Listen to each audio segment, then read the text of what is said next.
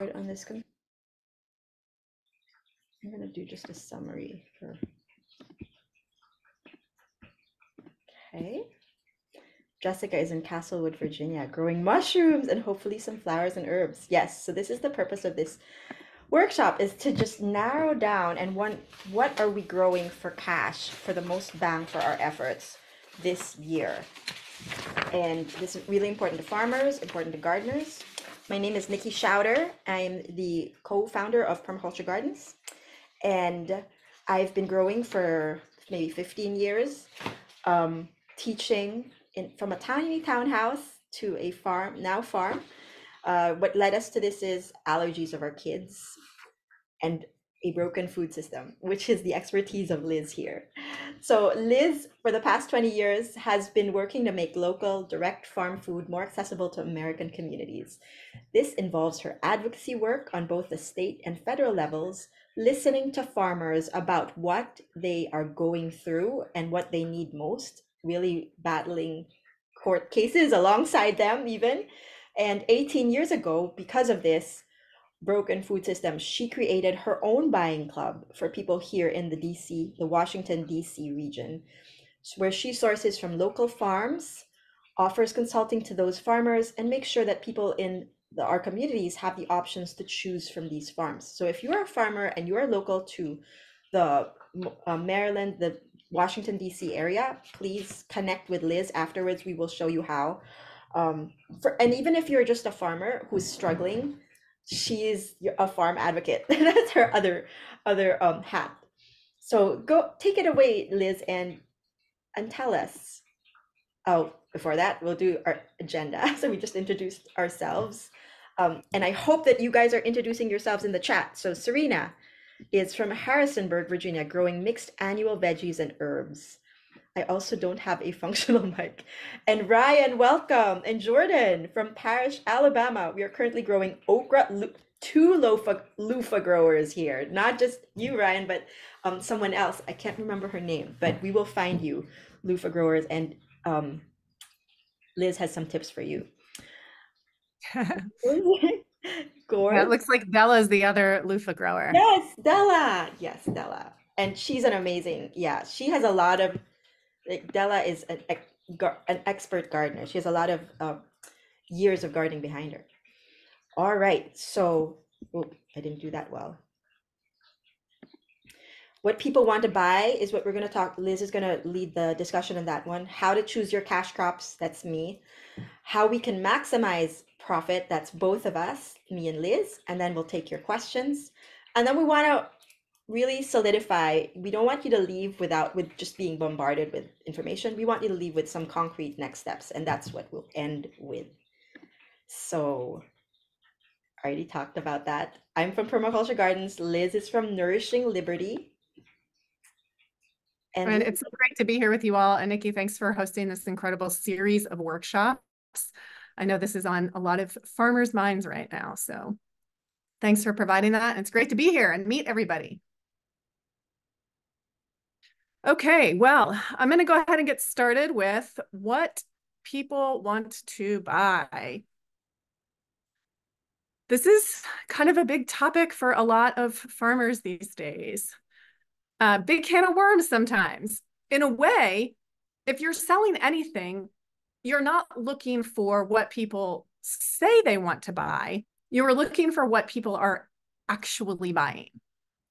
The truth is in what they do not say. And it's kind of a tough thing to get around some people, because people think one thing, but they actually might do another. So it's really important to observe that.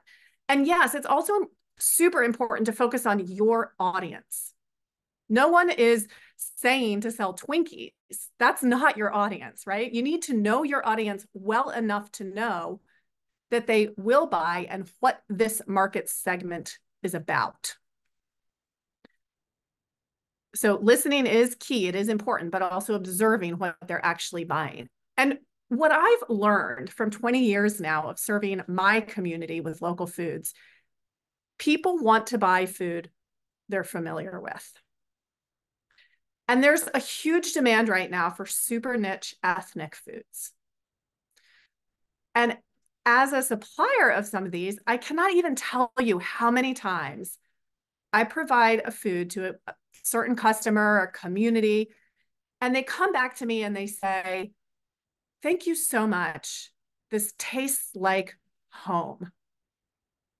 All right. And with the incredible diversity we have in our country, both as people who live here and visitors, people want to connect. They want to reconnect to their memories. They want to connect with people here and have a strong emotional connection to their homes and those memories. And by giving them a sense of belonging and reminding them of the place they love, you will endear yourself to them. Ultimately, and please remember this, this is a huge takeaway for you. People want connection and they buy based on emotion. And yes, they want to buy good food and they want a connection to come with that.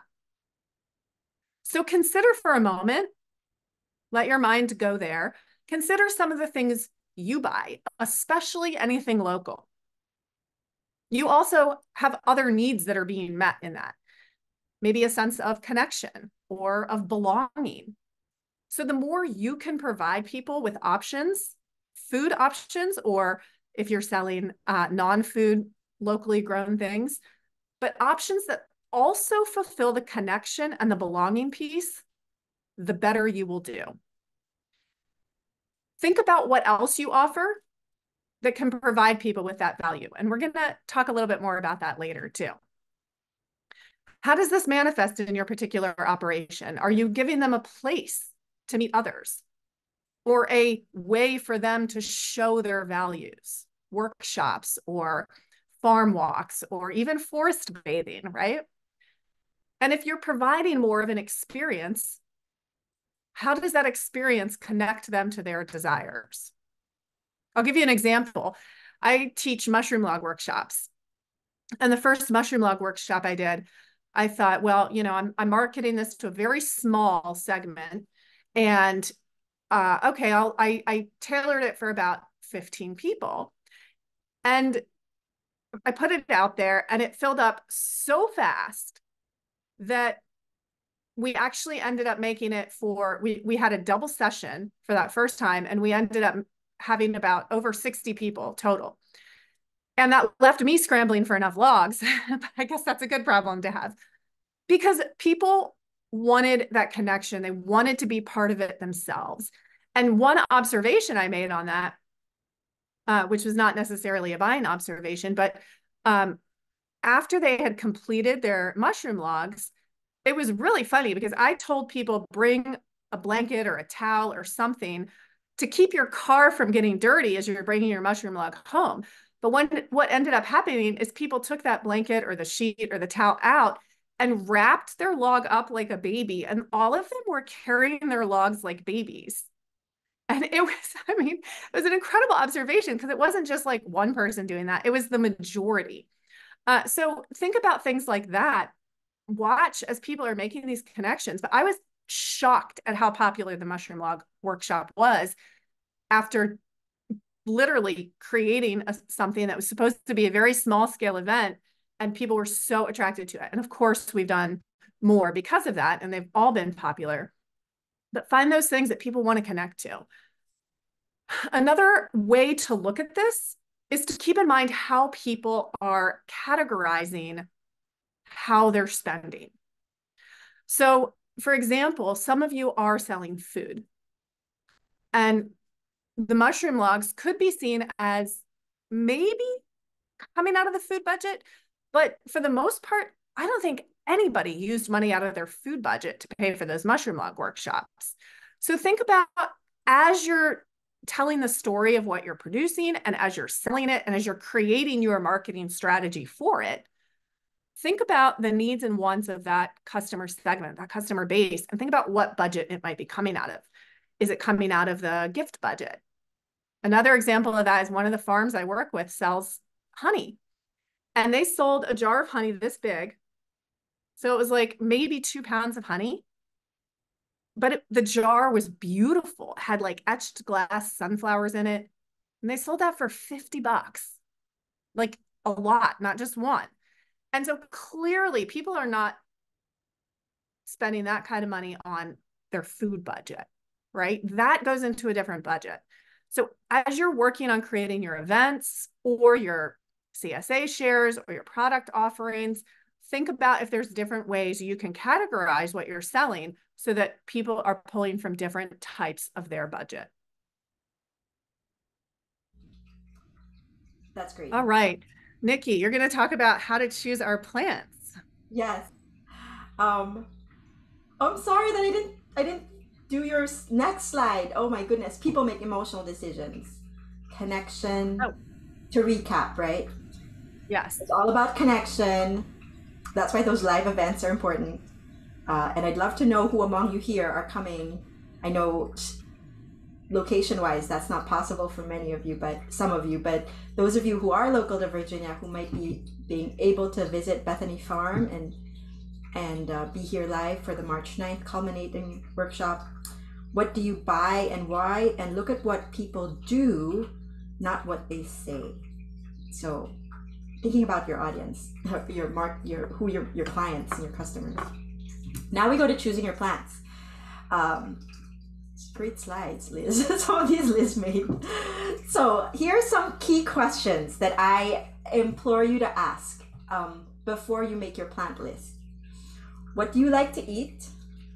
What is easy to grow? What is expensive to buy? And what is rare or hard to find? And we'll go through these categories one by one. But first, what is it? Take a minute to write down what you and your family want to eat. And I have a timer for 1 minute starting now. Sometimes we get excited and we grow things and then nobody eats them. And then they go to the compost bin. Sometimes the easy things to grow our family doesn't like.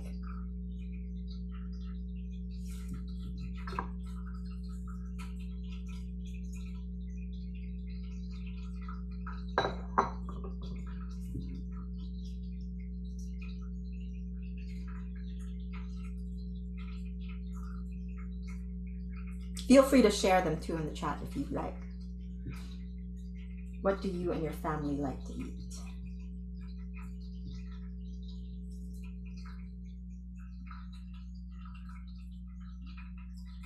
Potatoes, corn, green beans, cucumbers, tomatoes. Absolutely. 5 seconds. And that's it. All right. So that hopefully prompts some like, wait, why am I not growing this? We eat a lot of this. Garlic, onions, things of that nature. Eggs. So here's a chart that Dave had put up together on an old blog of ours before that I haven't yet revamped and put in on our website. But these are prices that were before the pandemic.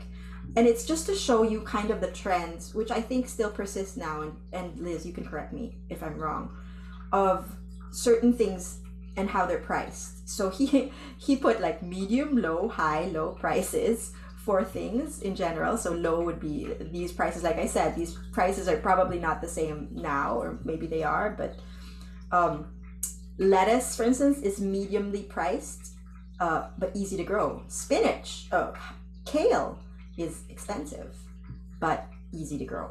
So these should be things that we think about when we are growing our food. Is what is easy to grow? What do you like to eat? What is easy to grow? And what is expensive to buy? And in this chart, these are fruiting crops this time. He puts in like what the things that is most expensive here is tomato. Tomatoes are hard, and that's why some of you have it as your cash crop. They are expensive to buy. They're expensive to buy fresh, but they're, I don't want to say easy. They're medium to grow, because especially if you grow them from seed and not seedling, and especially if they're heirloom kinds that are hard to find and you have the space to grow them. So this past 2023 was the first year that I was able to can 13 jars, 13 weeks, so more than that, 26, because we consume about 2 jars of tomatoes a week is my average. And for 13 weeks till January, we were not buying any canned tomatoes because we had them from our own store. And so this is what I want for you guys too. Tomatoes is clearly a cash crop, and herbs are clearly cash crops, as you can see from here, because they're easy to grow relatively. Okay, rosemary, thyme, lavender, those guys a little bit finicky depending on your soil and your location, but it's and it says it's low, so maybe not that. So rosemary, thyme, lavender, unless you want them fresh, or you want to make your own household cleaners, things like that, or they just make you happy, you know. Basil, parsley are great. So let me see what you guys have been seeing. Rachel, cucumbers, carrots, broccoli, summer squash, zucchini, winter squash. Yes. All right. Thanks for sharing, guys. And then this is an example not of a cash crop, but of a crop that supports the growth of the cash crop. A Jerusalem artichoke, and it's a Native American perennial. A native perennial, meaning it grows here naturally in America. And yet it's a pollinator plant. You can use it so many functions. You can use it as cut flower. You can use it as a pollinator attractant.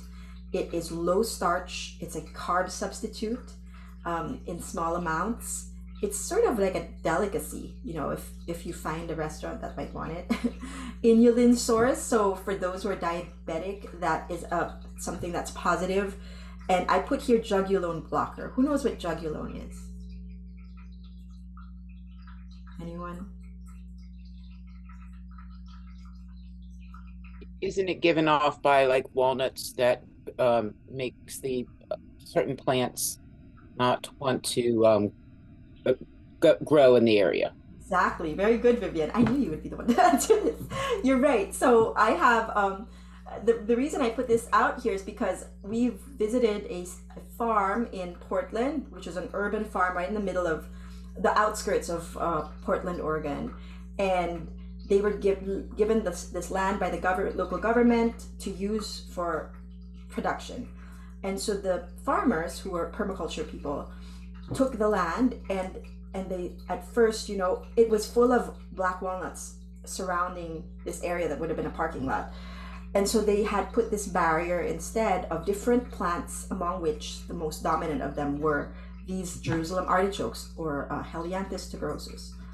So they would line the perimeter and it would block the jugulone, and they were able to grow their cash crops within that circle of interior shielded by this plant. So another example of a supporting crop is peas and nitrogen fixers that are legumes. So many of us may already know this, but legumes like peas and beans fix nitrogen in the soil for their fellow crops. So if you have a tomato growing there and you happen to have a plant that also fixes nitrogen, like a bean or a pea before it that precedes the tomato, because of the seasonality of these crops, then you have the likelihood of more nitrogen for your tomato to start off with, or your leafy greens, especially nitrogen's especially helpful for leafy greens. And so I always remind people in our GIY program, every bed should have a legume in it. No matter what the season is, every bed should have a legume. And this could very well in Virginia be a peanut. You know, we are the 6th largest producing peanut producers, I believe, in the United States. And so peanuts, you get the crop of the peanut and it stores for long. I'm just looking at a different legume. It also fixes nitrogen. This pea, you can use the cut flower for, depending on what variety you grow, you know, for flowers, and it's a pollinator attractant during that season in the early spring when you might need pollinators for other things. So that, and then here's something that's more of a novelty crop, which is now ginger and turmeric. Because of our changing climates, you know, we may not have considered growing this, but now this kind of tropical-ish plant will overwinter where we are.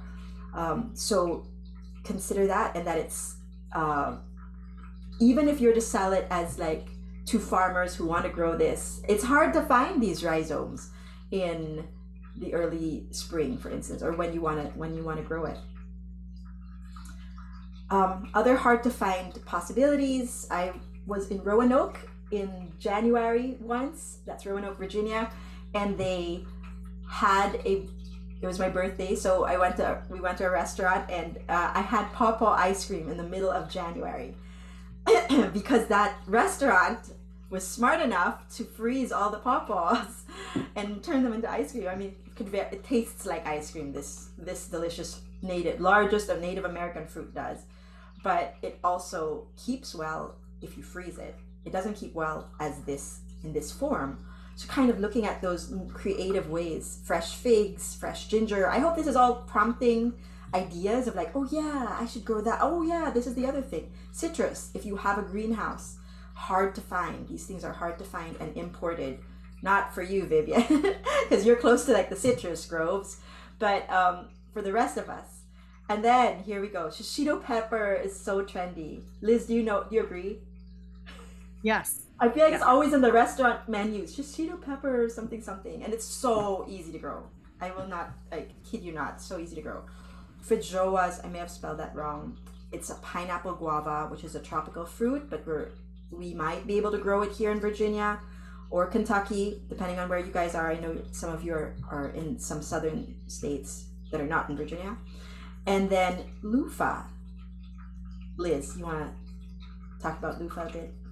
Yeah, I'll talk about loofah, but also I want to add to that, Nikki, that if you are living in an area with any sort of ethnic population or Asian stores, Latin American stores, anything like that, you can find out what it is that people want, because there's always a subset of those ethnic populations that want organic. And if you think about where people are coming from, what they're accustomed to in terms of growing standards, they're probably not getting it here, right? Because one of the biggest complaints I get from people who come to America from literally everywhere else is how chemicalized and toxic our food is. They can't digest it, they can't eat it, they get sick. And so you're often going to find a huge number of those ethnic populations who really want the organic, the local, the permaculture based versions of the foods they know and love.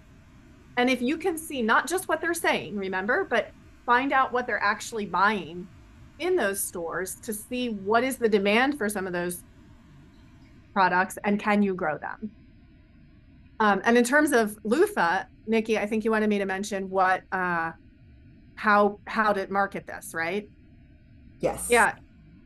A great way to market this, and I'm seeing it in my areas and the farmers I'm working with, is of course loofah. One of loofah's roles is kind of as a shower scrub. So if you can partner with another farm that makes soap, like a goat milk soap or coconut oil soap, or partner with another small producer and think of this not as a standalone product, but as something that you market with other complementary products, or make your own Epsom salt mix, right? Get a little creative with that. And then in terms of marketing, people buy with their eyes, right? And they buy with those emotions. So if you can capture that, oh, that's so pretty reaction from a good number of your customer base, you're going to make those sales in that particular product. And then the added benefit, that like gasp afterwards, is, oh, you grew this, right? So you're kind of going for that, like kind of going for that mentality, that market segment where, I mean, I know you all, everybody knows that you can picture somebody in your life right now who's like this, but they go to the farmer's market stand and they see this pretty little display, and then you just made their day by telling them you grew the loofah that goes with it.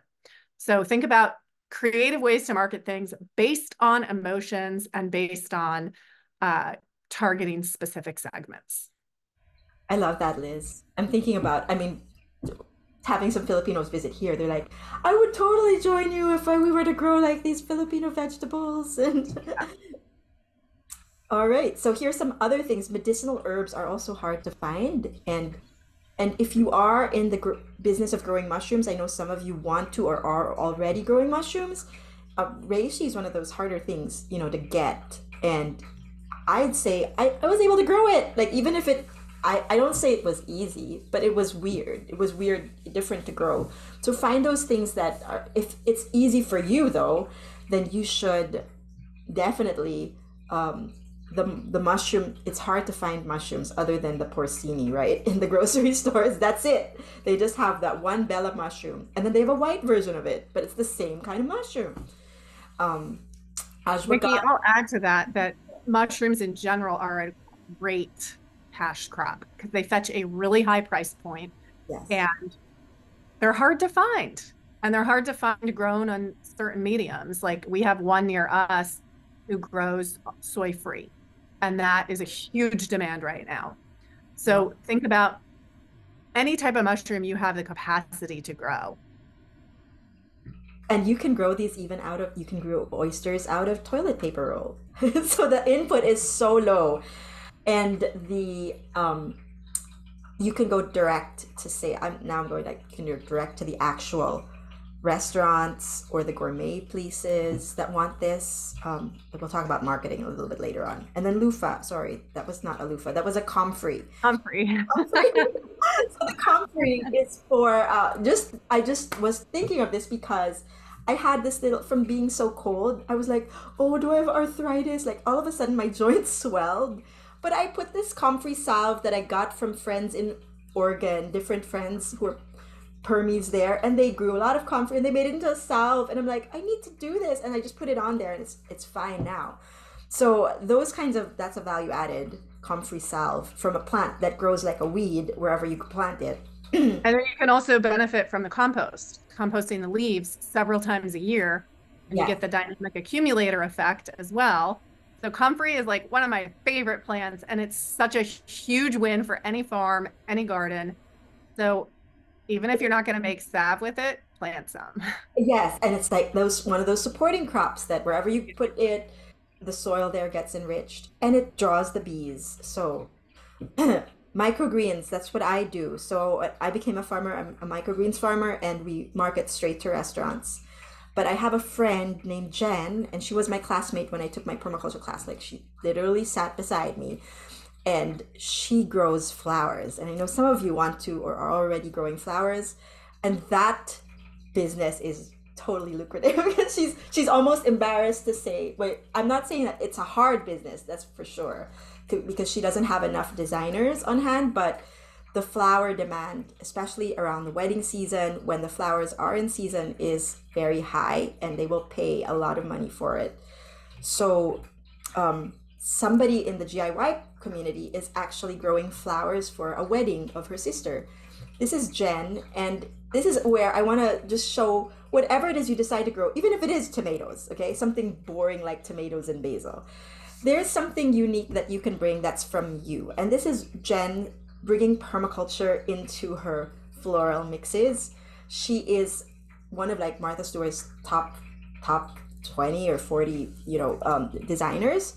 But this is how she started before, even before that, is we took a permaculture, and then she has this arrangement of avant-garde flowers and mushrooms and succulents, and weeds even, all in one bouquet. And so bring what is your talent, kind of try to think, what are the things that you uniquely know to the table? So 1 minute, write down things, ideas of things you can sell, or if you're not selling them, gift, that you haven't thought of before.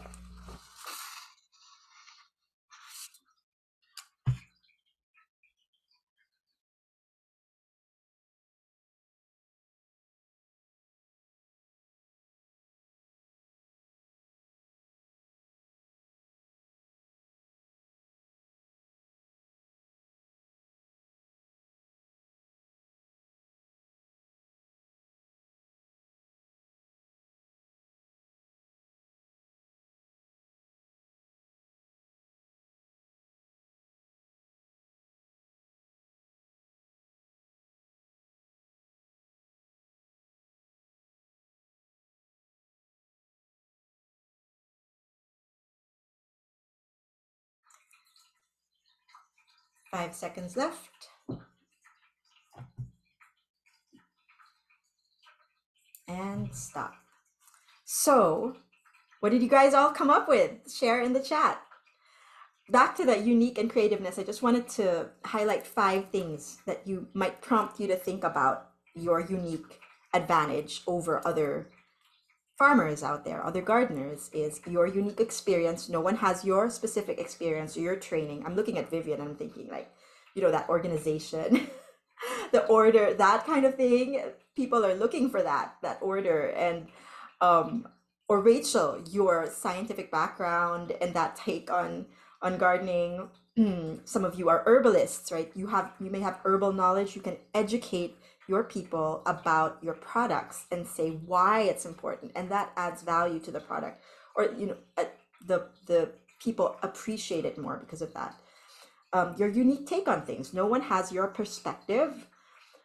Your special talent. You can incorporate your particular talent, like singing, even knowledge of history, family legacy. I know some of you, Mead Farms, you have a century-old farm, and so that means you have that history that you need to highlight when you share about the things that you're selling, your ethnicity, your education.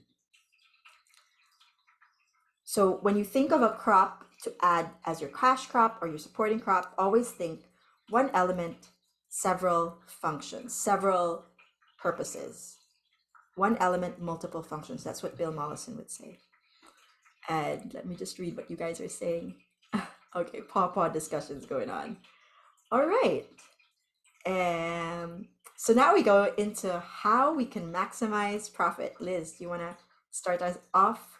Yes, can you go ahead and switch to the next slide on that one? Okay, so I love that, Nikki, that you were just talking about some of these concepts and how to be uniquely you. We're going to talk a little bit, touch on social permaculture here too, because it's really hard to find the balance in maximizing profits.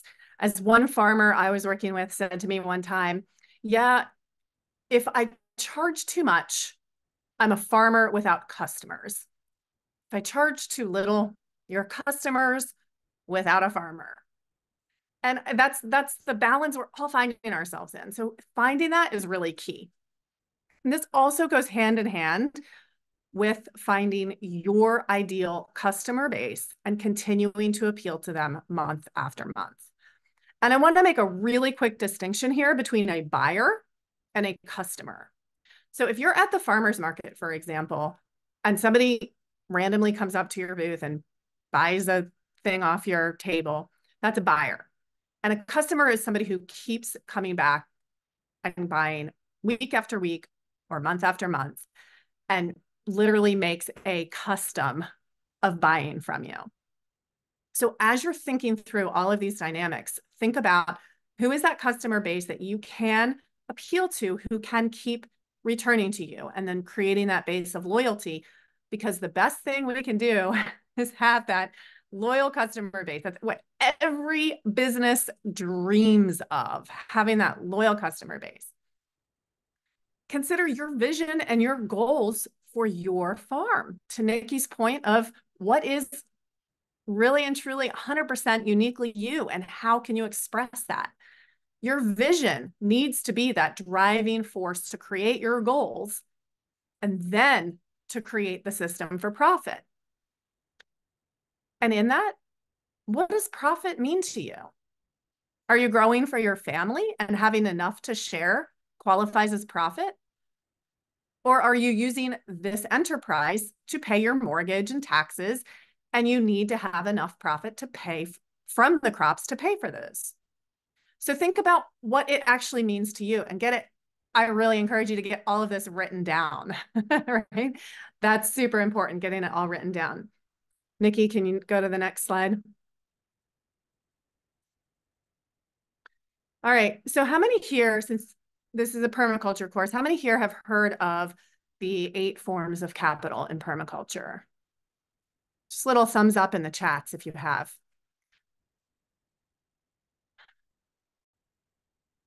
Maybe some people, hopefully a few.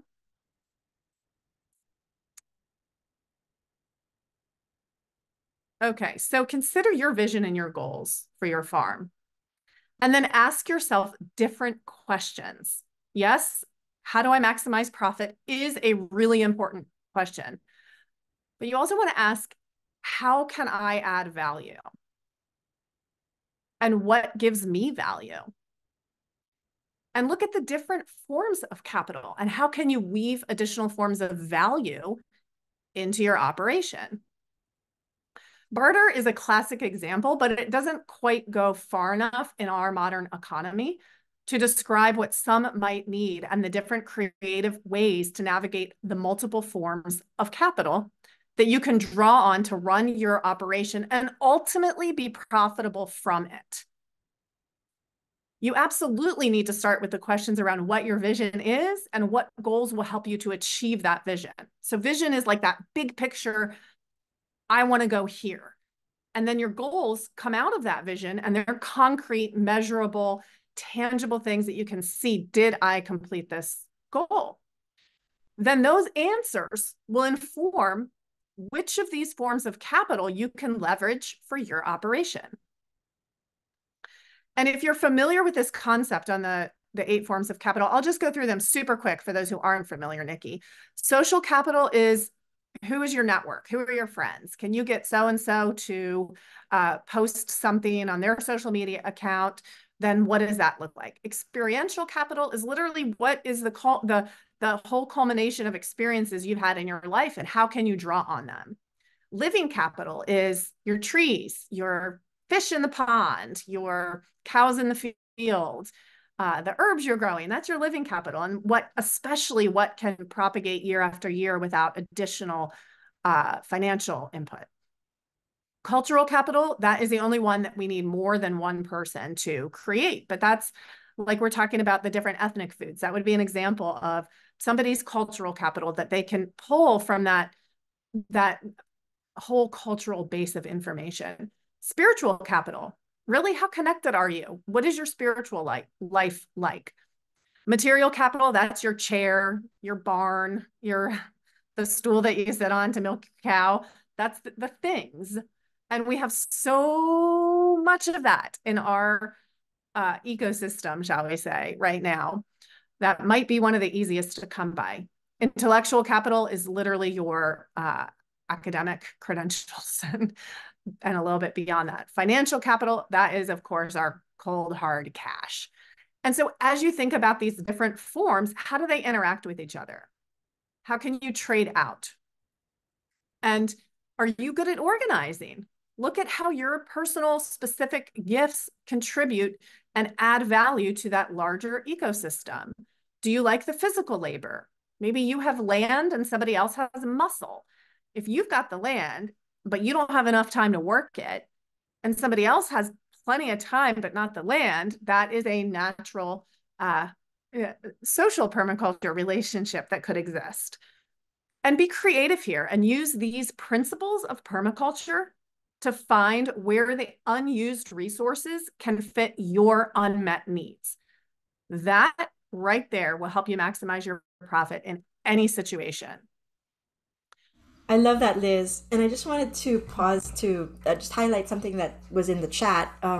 Ryan was sharing, we are wanting to find ways to market the loofah we grow at our home garden, but our cultural context is not necessarily the best environment for that or anything. I think he meant short of odd. so our community garden gives all its food away, and Della agreed. She said, same here. So some states have a farm link program to connect the land to the labor. How can you, Ryan, do you want to unmute and just explain a little bit more what you meant by this? Is this Yeah, a problem? yeah, absolutely. One, Yeah, no, I'm sorry. oh, sorry, was this a Yeah, problem that you want to market, you want to be able to profit financially, for instance, from your loofahs, but around you, everybody is just giving away for free because it is a community garden and that's the context that you're growing in. Is that right? oh no, oh okay, I'll clarify. No, so it's kind of we're here we're attending this boot camp on kind of multiple levels because like we have our home garden, which is where we currently grow the loofah, but we have a community garden that we run and are taking steps towards building a full-fledged community farm. that we'll oversee. And so I was just speaking of two different aspects. So like we grow all the stuff at our community garden that goes straight into the community to like feed people. We have serious like food apartheid and insecurity, and so that's kind of like a secondary thing. But as far as like on our home garden, we grew a bunch of loofah last year, and we grow a lot of traditional southern staples as far as like crops go, because here like things that are odd or outside of the norm don't really work well on a local level. And we were actually surprised, I guess, that even loofah didn't seem to work very well. We have just a ton of loofah from last year still, and so it's one of the struggles, I guess, for us in that regard is like trying to find how to grow this and use it as a cash crop in our own lives, when our own immediate kind of local context is not necessarily the right place for those things, if that makes sense. And so Thank you so much for clarifying. Liz, do you have something to offer? Yes. Just for context, where is your operation?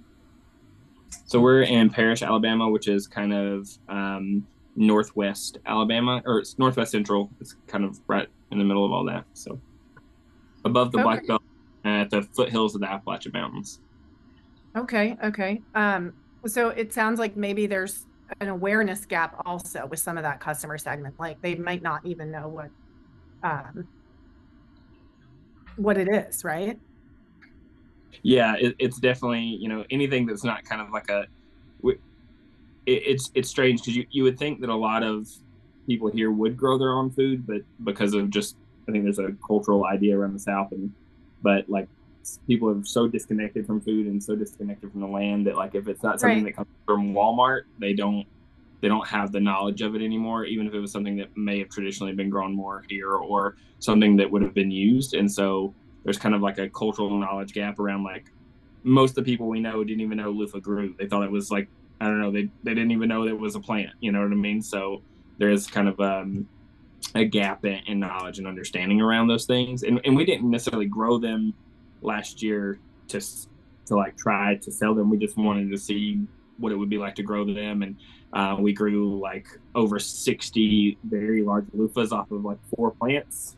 And there was just a lot. And it was really fun. And so So this year, don't grow the loofah since you have a surplus of them. Grow like another pumpkin, which seems to grow well because it's a Are cute. you are you growing it to eat or are you growing it the for? loofah we're growing to use like soap sponges and shower sponges and stuff like that. Okay. Okay. So, I mean, one thought initially is if you have any, if you do have any soap makers or, home creatives who do things like this, see about partnering up with somebody else, and then you can maybe sell kind of wholesale type way. But at Yeah. least if you want to keep growing loofah for other reasons, then you'd have a market for that, and they'd have a source for it. Yeah, that's a good idea. I think there's probably a handful or more of like local soap kind of apothecary places. So that's definitely a route we should And go. one thing to keep in mind is that it's so hard to create demand for a specific product. So you want to go where the demand already is. And if your community and your farmers market, so to speak, right, as an analogy, doesn't have that demand, look a little further or go back to what your community, like, remember, what are people actually buying? Right. Yeah. And I think for us, it's kind of a weird thing of like the staples, which is like what we want to eat and what generally our community, which was mostly what we grow in the community garden that goes into the community for free. As far as like on the farming level, like we're so, and this is part of like finding the niche around all of it too, just to make it sustainable. Is just because like we are dominated kind of by like larger scale farms. If there are farmers here, they're larger scale, and so like the staples we would grow, they grow in surplus of 50 times what we could ever dream of producing. And so it's kind of one of those, and there's a lot of kind of what the word I'm trying to find, it's good old boy kind of system of like people who have had traditionally been the farmers in this area, and so they kind of have the monopoly on, you know, cowpeas or tomatoes or collards, Right. or, you know, those kind of things. And so it is trying to find it. That's one reason I guess we thought about the loofahs being a potential way, because they're not something that's grown around here, but also at the same time, there was too much of a knowledge gap, I think, on the as far I on a feel like local level. yes, and Brian, I feel like this conversation is so good and it deserves its own like little hour.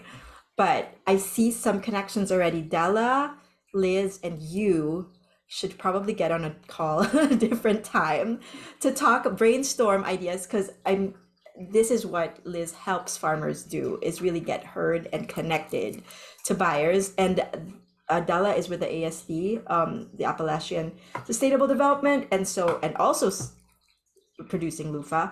So with your powers combined, I'm sure this is, and this is what I want these workshops to do, is to connect you guys to each other so you can grow more in more ways than one. All right. Perfect. So yes, thank you. Thank you so much for sharing. I'm so glad. I'm so glad this is interactive.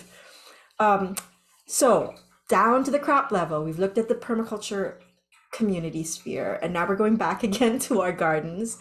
How can we maximize and extend quality production? Because that's where we stand out, right? Doing in our own farms compared to the big, large scale mass producers of things. There, where their quality is stagnant. Ours can be more personal, more nutrient dense, more everything, right? More rare, more curated, and so on and so forth. So one is to extend the harvest. So if you aren't doing this already, planning your calendar, which will be coming in 2 weeks, after, not after the week after next Wednesdays, will be more on this topic, extending your harvest through planting your planning calendar and using season extenders. Lowering your inputs. We alluded to this already earlier about when we mentioned compost, and yeah, less inputs, right? You're doing a lot, you're lessening our inputs. That's what every farmer does, and that's where my research in compost tea comes through. So I currently am doing research on compost tea and seeing if that could be a viable option for farmers to use, to lower inputs. Because then if you're composting already, all you have to do is use the compost to the, squeeze all the compost out through the compost tea. And that's what I'm studying, but details on that in future months to come. Efficient soil systems. So I wanted to put efficient soil systems where you are, that again is composting, but efficient systems on its own, like your production as you grow more for your family, even at home, I would like when we grow, I have to be on standby to spend 3 hours when we harvest that Napa cabbage in a few days, it's ready. I have to be on standby to do kimchi for 3 hours. And so how can I make that if a system efficient, of canning and food storage and business management even. And then the value added goods. So we talked about that in the jams that I was sharing with you all. What things can you extend? The comfrey salve, the balms, the lip balms from the beeswax, if you're caring for bees and you have honey already, that in itself, things that store well and that can be converted to things that will store longer are value added. Soap making might be for all the loofah growers. you might if you haven't if you don't find a partner for soap, but you have a partner, maybe your partner can make soap and you can grow the loofahs. So the more to sell and give away, the more form of capital you have. And I just want to say, bless you all. A lot of you guys are growing for community gardens to give, gleaning gardens to give for free. So bless all of you guys who are doing that, because that is such a necessary thing. And you can, there's more in that system too that can be optimized, where I can see in the community garden, even if it's just giving away for free, then everybody who gives away who gets it should be invited into the garden to grow something, right? All these things that are turning in my head that hopefully are prompting your thoughts as well. Bill Mollison, in his big black book that I am actually using as my book stand, mentioned sustainability as this small input when the output of your system far exceeds the input of your system. And that's what we're looking at. Start with seeds. They're cheaper to buy than the actual seedlings, compost, put that waste back into the system, do composting. So focus on what you can change. In permaculture, we talk about small and slow solutions. Focus on what you can change. Maybe you're not a farmer, maybe you're a homegrowner. What can you change? Your schedule, your consistency in doing the task of turning the compost, checking on the seedlings. What can you specialize in? If you are going to say tomato is my main cash crop this year, or loofah is my main cash crop this year, what one product, one channel, let's say Instagram, right? If you're a farmer, one channel, your one audience, your local community or your Instagram community, 1 year for one season. This is what Liz and I have been mulling over as much as we have our hands in several different things, which I'm sure you all do as well. But how can we streamline these and specialize and focus in on one thing that we really want to get good at so that we can actually get it done, get that one launched, get that one sold, or get good at growing that specific crop? Repurposing. So once again, that's that one element, multiple functions. You don't have to buy everything. We can use things. If we are marketing, and here's where the marketing comes in, to people who are on Instagram, and we're doing it anyway. We're planting anyway today. We might as well take a photo. We can use that photo over and over again to market on our brochures, when we sell the stuff, when we have the loofah. Take a cute picture and use that. Streamline your strategy. Educate them about your product is really important. Be clear over clever. Sometimes I'm thinking right now of that. Yeah, sometimes it's really hard to educate when you are not clear over clever. And I'm thinking specifically about somebody who gives advice on orcharding, and all the advice I has like these clever titles, and I cannot understand. I have to read over and over again. Newsletter must, if you are selling, even if you're not, even if you're running a nonprofit, but you're trying to create a system within that garden gleaning community garden of yours, have a newsletter to tell people when the garden is open, what is ripe, and what people might want to compost, and the ability to pay you. The ability to pay you. So meaning you have a way to accept money, that Stripe or PayPal, and then location is key. So like your location, some of you were saying how you were selling in the farmers markets, but were not getting any buyers. If you would consider, if farmers market is the route that you want to go through, if you would consider moving to a farmers market where the population is more robust. So I was thinking, this person who had mentioned this in the initial survey was selling in a farmers market, and I asked her if she wanted to go to Harrisonburg, which seemed like a bigger city. And questions, Liz, before questions, anything else you'd like to add? Nikki, I think you nailed it. And especially with the newsletter, just consistent communication is key. I did not mean for that to be so alliterative, but it was. Consistent communication is so important to both understanding your customer segments and your target market, and then being able to convey to them what it is you have to offer. Consistency above perfection, for sure. Get that email out, get that thing posted, whatever you're doing. Really, done is better than perfect. So do it, get it consistent. Absolutely. And Della, thank you for sharing. ASD is the multi-million-dollar USDA program, Appalachian Regional Food Business Center. So if anyone wants to call to get more technical assistance, business support, email me.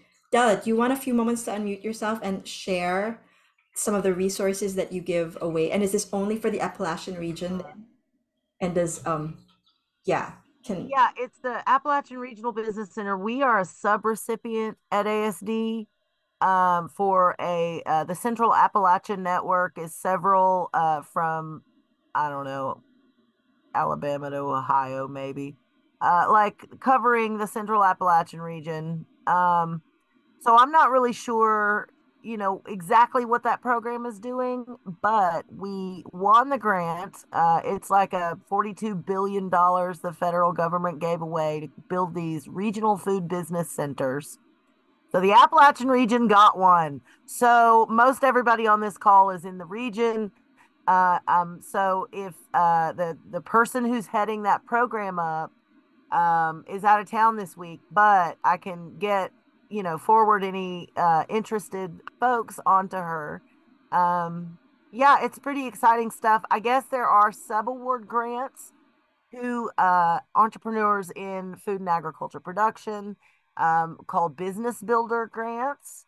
So normally grants are I'm actually the grant writer for ASD, and so I don't do a lot of field stuff except my own garden, but we got a lot of great programs, and please check out the website if you get a chance. But the regional food business center grant is massive. So there's a lot of money coming in to start shoring up your farm enterprise, your small business, and sort of get some of the support that you need from whatever, there's several partner organizations. So if you're way up, not in the very tip of Southwest Virginia like me, in other parts of Virginia, there's a regional like affiliate that's part of the program too. So I can try and get you to the right people.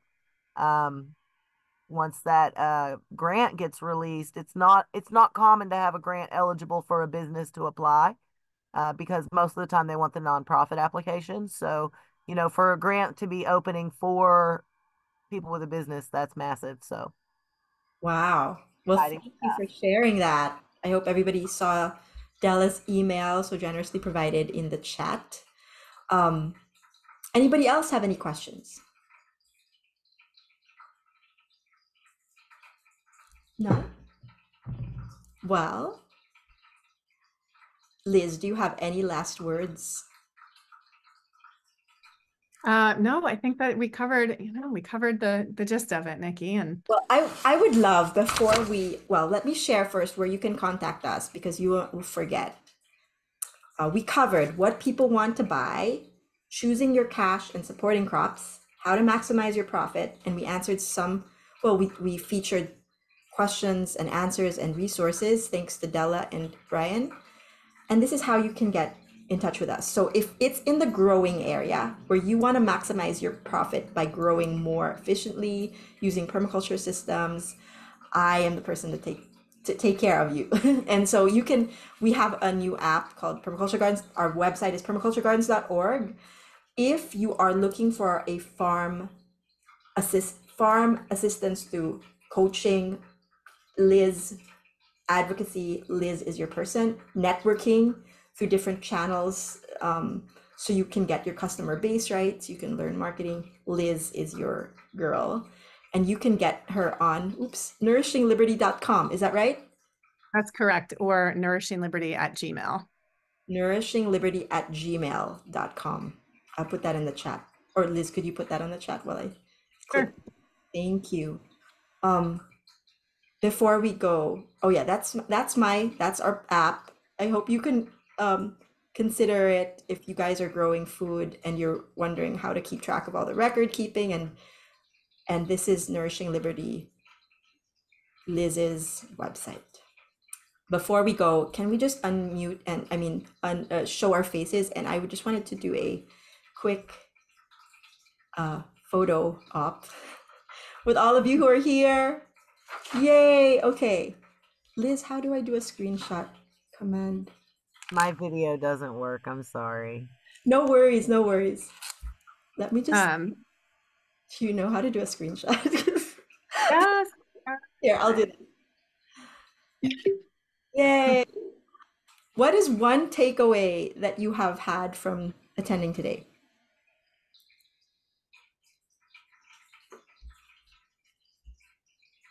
I'm just really excited to know there's other people growing loofah in the world. Oh my God! And they happen to be on this call. So how many more can they be? I love it. Nikki, I'm excited to see so many other people doing permaculture in their communities, giving food away to people in need. I think it's such an incredible and valuable thing that the world and our country needs right now. Absolutely. Thank you all for doing what you're doing. Yeah. Jessica, do you have any? I look for you in the chat.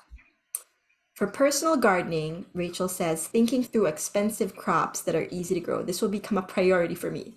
And Vivian says, no matter what season, every bed should have a legume. Wonderful. Thank you. Okay, so Nikki, thanks for organizing this. oh, this is my pleasure. Thank you all for being here today.